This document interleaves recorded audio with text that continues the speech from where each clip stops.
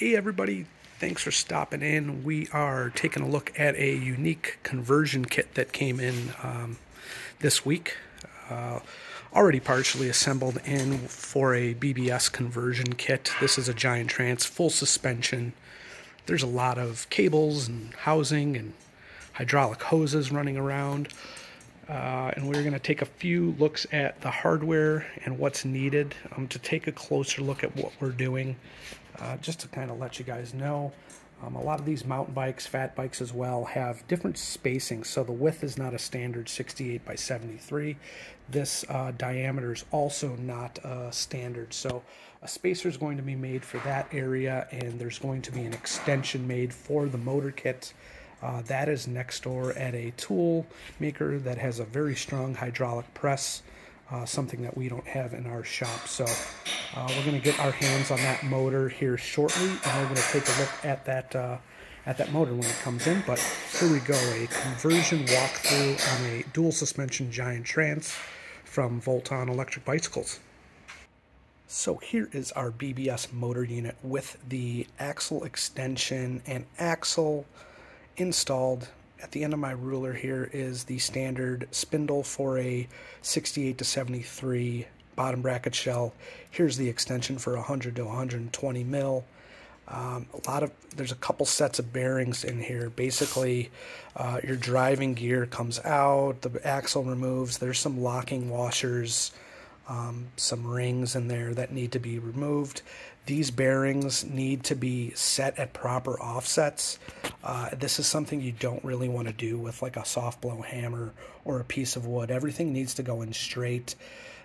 The steel materials on these bearings are not necessarily ultra high strength, so they're a little softer. You could damage them if you're not really pushing these in with a controlled motion. So if you have a really wide vise to control that push and make sure everything is nice and straight, you could do it. Otherwise, you want a hydraulic press with with some pass-throughs to allow these axle ends to push through. We have conveniently located next to a tool and die company with big, medium, and small hydraulic presses, so we just gave it to them. They took a few minutes to set everything up for us, and here we are. We're about to hang it onto the bike. So next shot we'll be mounting this to the frame.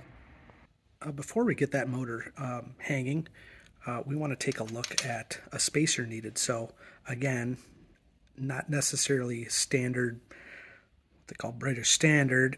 BSA is a wider, larger diameter bottom bracket shell on a lot of performance mountain bikes and fat bikes. So here is some machined aluminum that allows us to change this, I don't know what this is, a PF40 something, to a standard BSA width. So this is going to take any play out and allow us to get a nice clamp on our spindle for the motor. So here we are with the motor mounted. Everything is fastened up.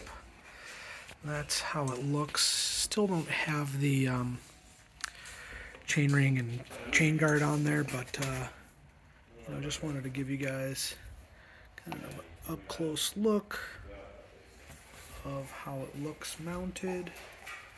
Everything's tightened up, and here in a moment we're going to take a look at everything with the chain on, ready to drive, and we'll do a little roadside test ride as well. Alright, here it is, everything installed. We've got that BBS motor unit hanging from an oversized bottom bracket shell belonging to a giant Trans X dual suspension mountain bike from Giant. That's running through a Dior XT 9-speed. That battery just fits. Looking nice and clean. Everything is where it needs to be.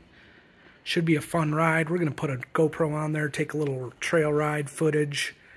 And if you guys have any questions, comments, please post them below. Please subscribe. We're going to have more conversions, Volton model release news, and electric bike part reviews posted. So thanks for stopping by and checking it out. Enjoy the ride.